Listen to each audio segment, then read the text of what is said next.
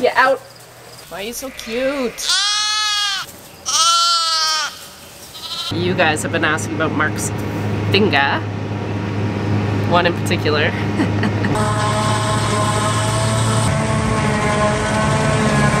It's like having a baby. That is the final product. It's turning everything orange. I don't want to get too close, but look at that gas.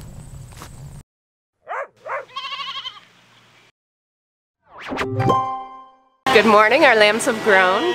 Kidding. We are back over with our, these are June lambs, right? Yeah. These are our June lambs. I forget because I've been dealing with September lambs. This will be their first market weight weigh-in. If we have enough to go on the trailer tonight, then I will make the trek to the sales barn before we get busy here, because I think actually in a couple days we're going to be starting some forage field work for the fall, and then we're going to get right into beans next week. So Chris and I are just trying to get some of these sheep jobs done.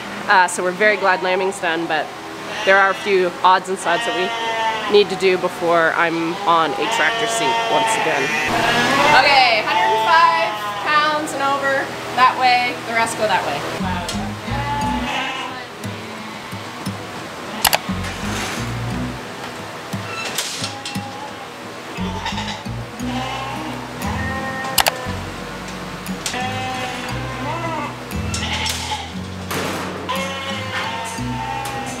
I think we'll thank ourselves after.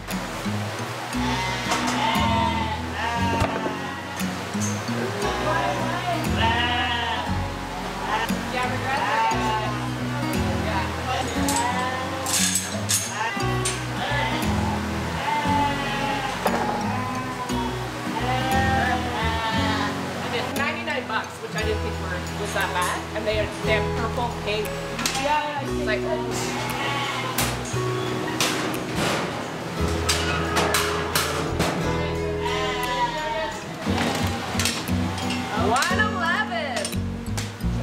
113, 112. All right, come on, come on. Your other right. Didn't get the memo. Okay, that was a bit of a waste of time. We only got 5. So we're gonna let them just go with the rest of this side, and we'll reweigh them. Probably not next week, because I don't think there's even gonna be enough next week to make it worth the weight or worth the trip up there. So we're going to, we'll weigh them in 2 weeks, and then we'll have a decent sized load at that point.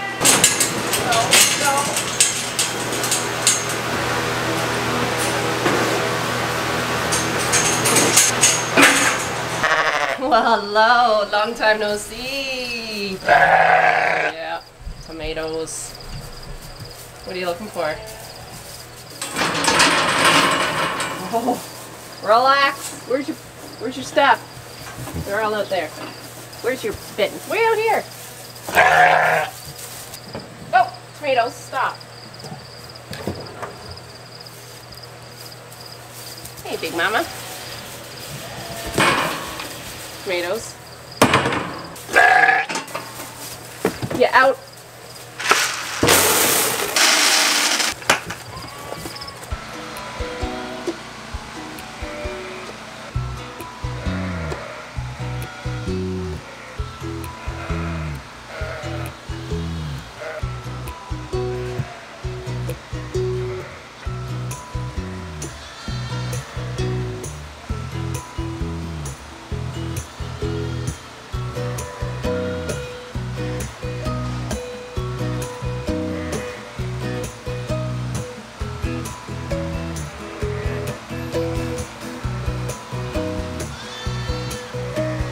Morning, guys. I have to apologize. I did not pick up my camera after I saw you across the road yesterday.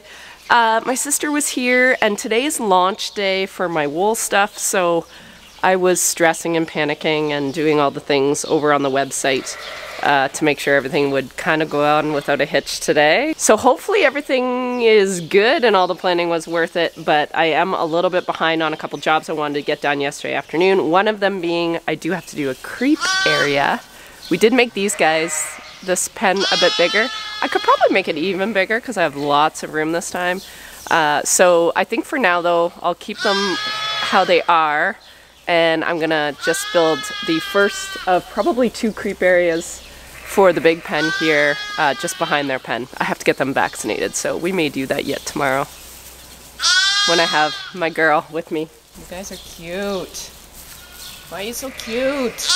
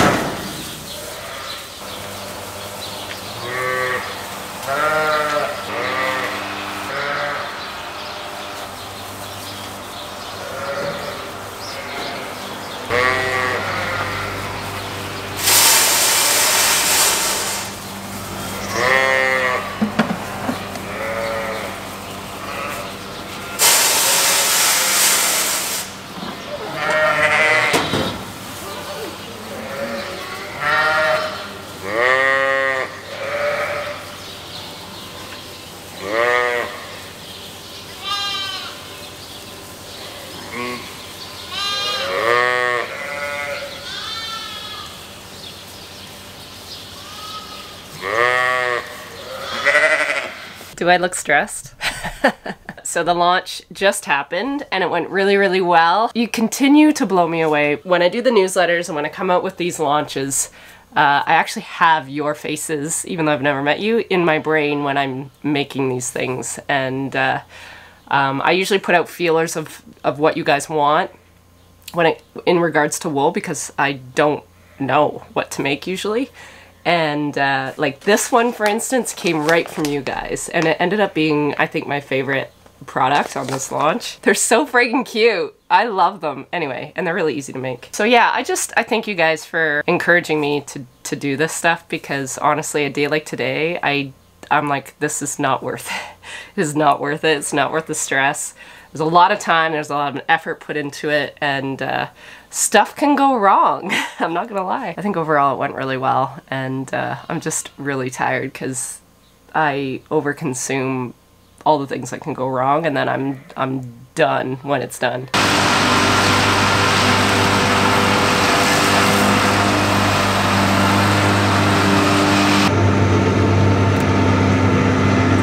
That's a little too shabby. More than the second cut. Well, definitely more than third. Which was half a bag, roughly. Right. Alright, I've done a few rounds on my own before I turned on the camera because I'm pretty cautious of not knowing what I'm doing, but so far so good.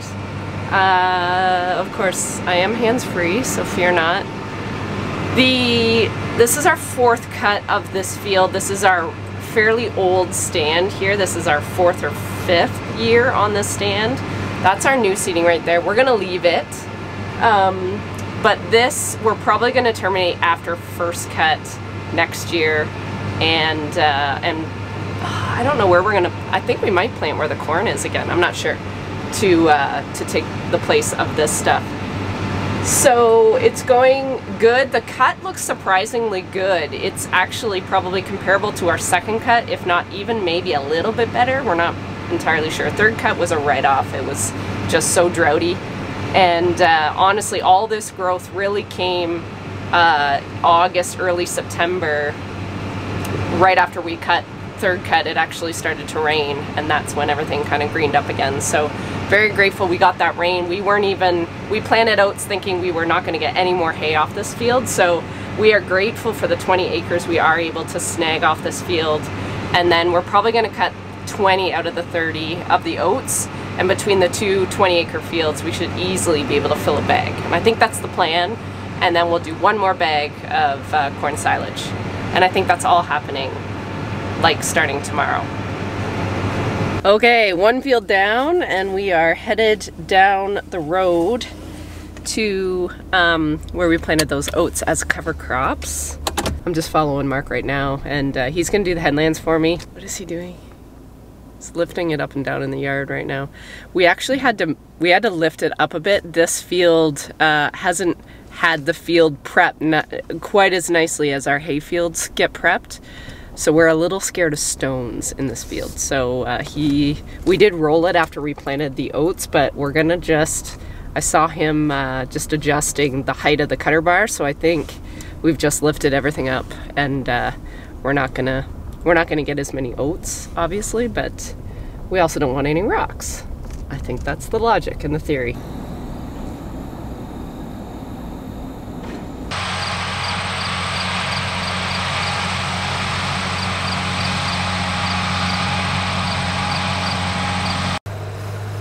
These are the oats. I believe Mark said the, oh, it's pretty high actually. It's up to my upper, oh, it's pretty high. Pretty thick. Oh, yep, there's a few little heads coming out there, but I think he said for the most part it was in the boot stage. And for all I know about oats, which is nothing, he said in the boot stage it's actually pretty high in protein. I could be wrong, I probably am wrong, but I think that's what Mark said today when I was half listening. And this is where I used to work. Got a lot of steps in back in the day. Now I drive too much equipment.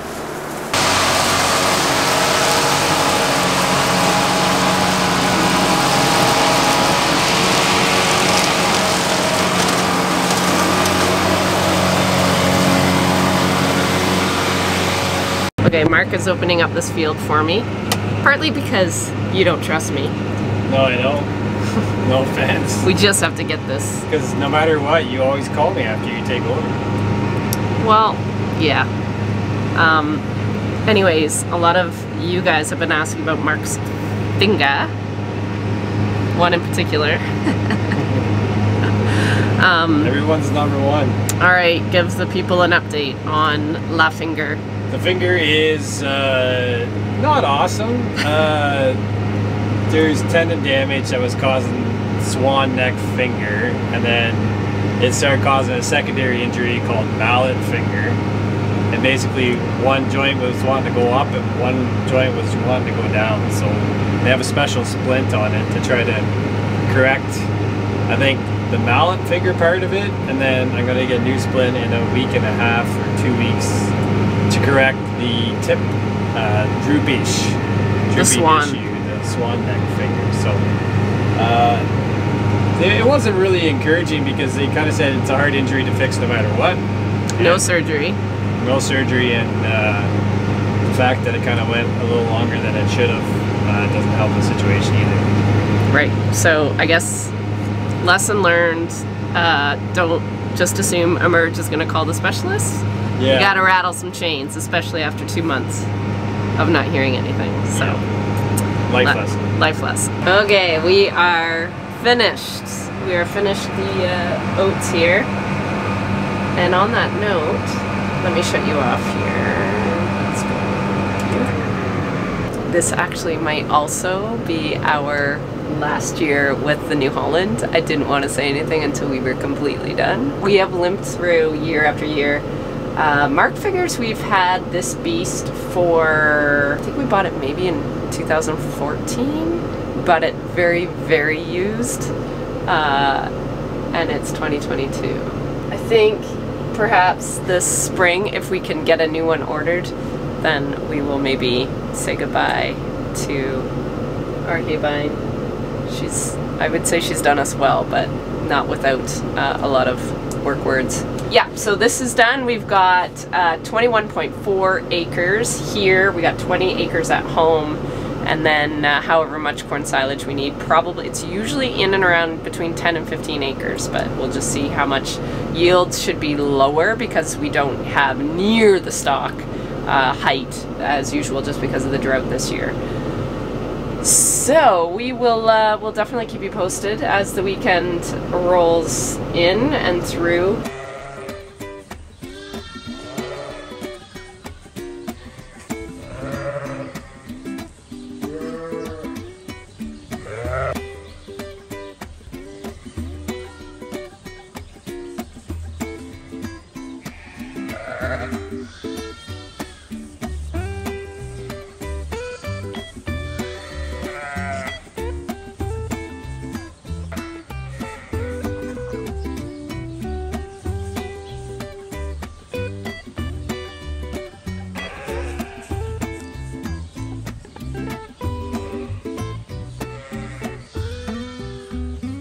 Good morning, everyone. Carissa and I wasn't talking to myself for once, are going to vaccinate these little bottle lambs like I wanted to yesterday. And then I can open this all up and we can put a creep feeder in here.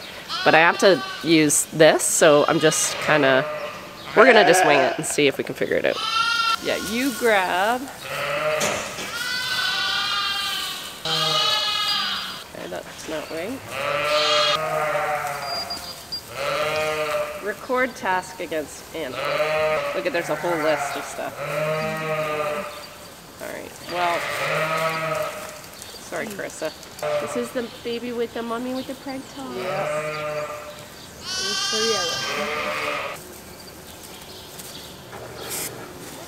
yellow. Yeah. How do I add it to a group? You know what? We're not going to do this because we're just gonna do it and mark them because I don't know how to. I'll have to ask a list of many questions.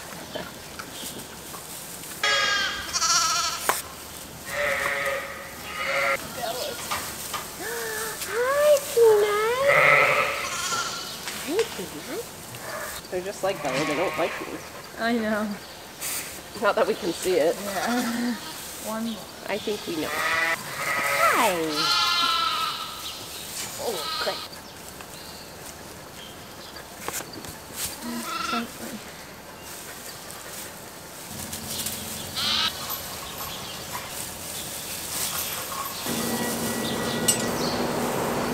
There. Okay, I was able to get the flock watch group set up. So what I did is I actually set up a group. So I actually set up a group called Bottle Lambs. And then I went through and just scanned each one. And now they're all in the system. And then put Clostridial vaccine. That's how I set up the group. I don't know if there should be a different way to do that. I see that there's you can put that you treated them, but I couldn't get it to work. So what I'll probably do is email Michael again with more questions and just say, how can I add that to their information? Maybe this is how you do it, but I think there's more of a medical record that you can put in and then know in 3 weeks when it has to get redone.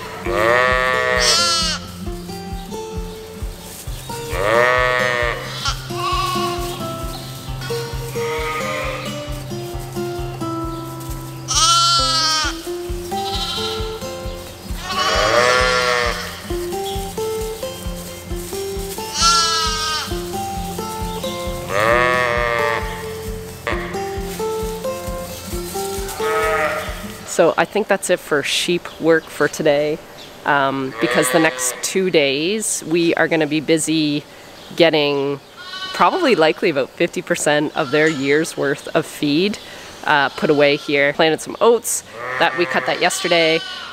We cut our older seeding hay. We left our new seeding just to be sure it was okay for next year. And we're also putting up a bag of corn silage. So Bob dropped off the bag this morning. So I think today, hopefully later this afternoon, we're going to start with corn silage. But before that, I have to actually clean up the little bit of the bag that was left from last year.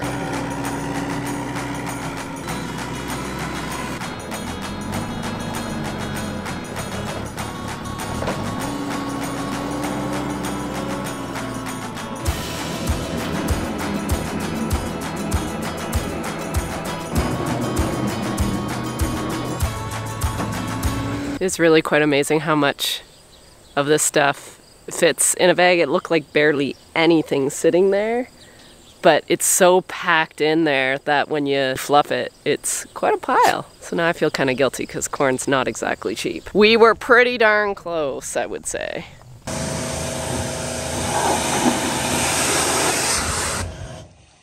Okay, it's go time. We just got the text from Ethan. He's doing his corn silage today too, so he just finished his last load. I have to run and get his wagons, get back here, get all the tractors hooked up with their wagon snatchers. Mark is gonna get the bagger hooked up, the bag onto the bagger, and I think that's all I know for now.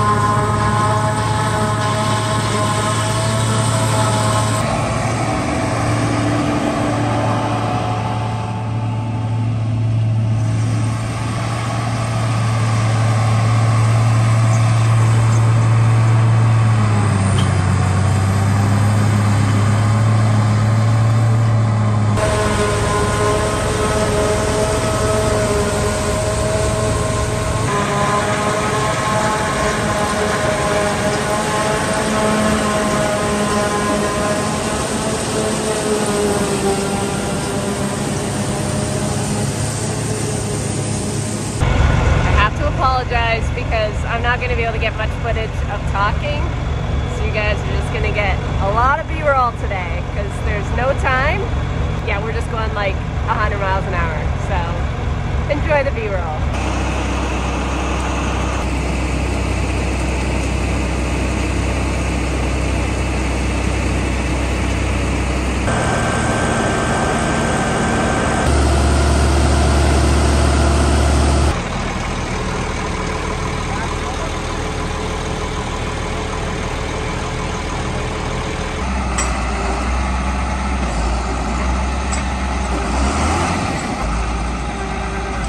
It's like having a baby.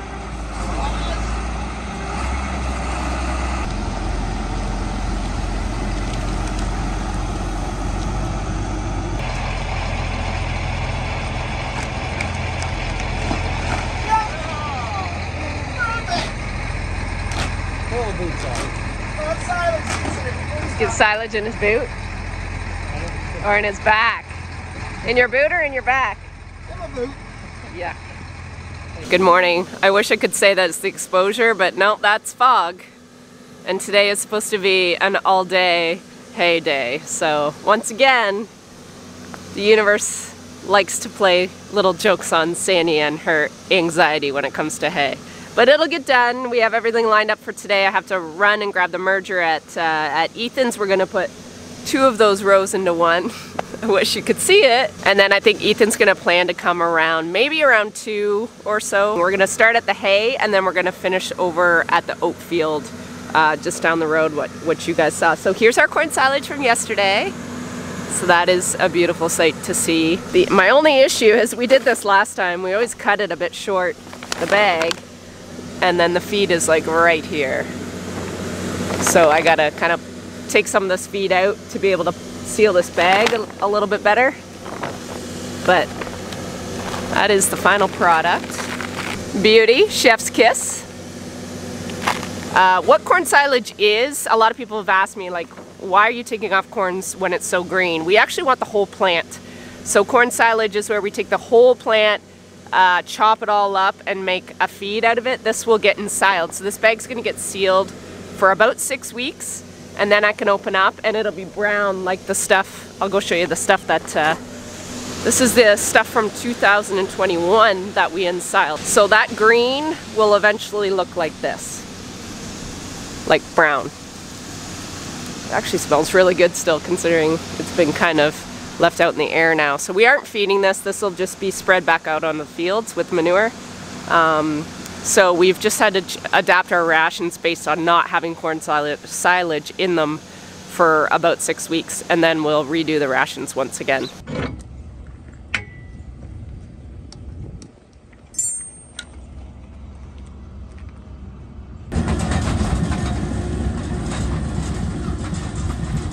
Back in the captain's chair, and now we are merging. So we're putting 2 rows into one, and why we're doing that is it's a good enough cut, but definitely not as heavy as like first cut where we would well, I think we'd still put 2 into one. I think with second cut we put 3 rows into one. That's how little we had. So I think this cut is actually better than our second cut because we aren't thinking that we can put 3 into one, which is a good sign. And why we want to put more rows into one, it just makes Ethan a little more efficient. His machine can handle a heck of a lot more quantity than our old harvesters we used here when we were first doing hay. Yeah, this should hopefully make stuff go a little quicker. We had to wait a while for that dew to lift off this morning, so it is fairly moist still, but we got a good breeze and we got pure sunny skies now.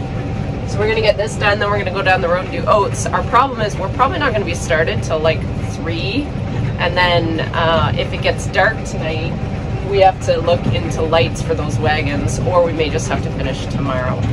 So this may be a 3-day process after all, which isn't very exciting, but we're hoping to get a quicker start today. It's not gonna happen. All right, we're gonna turn here shortly.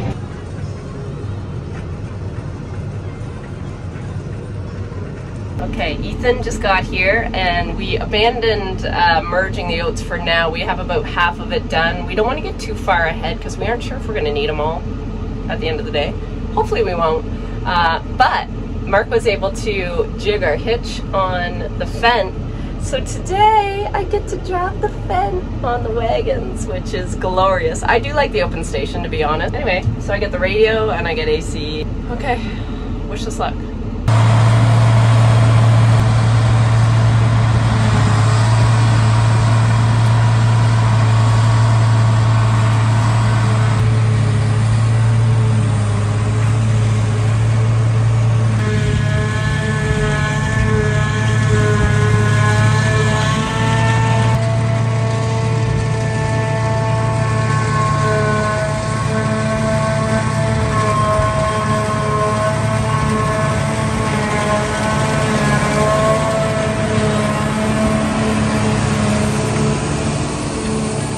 It's a bit of an art starting these bags because it has to be the right tension and the right pressure and packing, because this is all packing as it goes here. So it's a little finicky the first few wagon loads. Mark is running it for that reason.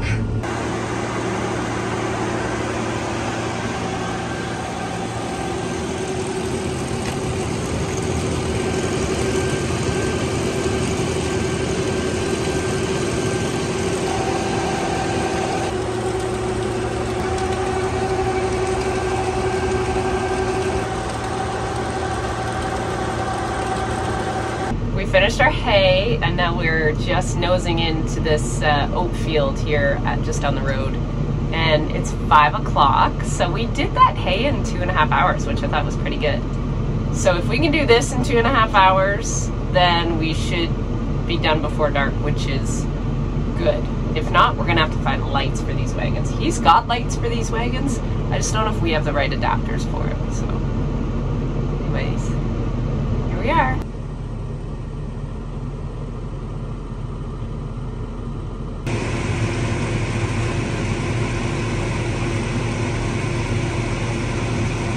Morning guys, it is the day after harvest. It's Sunday. We finished up here last night about dark. It was like 7:30, maybe 8 o'clock. And then we spent a little time in the shop celebrating the end of forage harvest, at least for the sheep. So we have enough feed now to get us through easily to first cut next year. The silage, that silage bag will last us till this time next year. So that is nice. It's ironic. I got a message, someone DM me on Instagram. They're like, "Are the rumors true? Are you getting out of sheep?" I'm like, have you been? This was a lot of money, a lot of time, a lot of anxiety. So yeah, I have no plans of getting rid of my sheep. So I'm not really sure where that came from, but anyway, I guess that's why they're called rumors. This is the bag we did yesterday. We reserve about 150 feet of actual plastic. We don't fill it to the end. Probably you're looking at 120 or so feet is probably all that we actually put up. Half the bag is alfalfa, half the bag is oats, and you can see Mark put a little mark. I should probably seal that silage bag. I might just do both tomorrow. I'm gonna show you the reason I'm not doing this bag today. It's because it could probably kill me. It's turning everything orange. I don't want to get too close, but look at that gas coming out. I can actually hear it.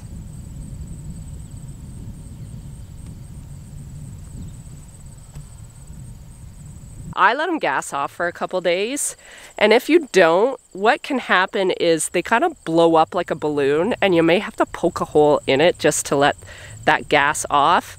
But you also don't want to wait too long because you don't want the oxygen getting back into this forage and spoiling it. There's a fine line of when to do it, but I'm certainly not doing it when that gas is coming out of it. My dad got into silo gas when I was younger, and it was just, we almost lost him. And I know it's a bag, but I'm just scared of gas, so we're not gonna go there. Anyway, this is a good job to get done.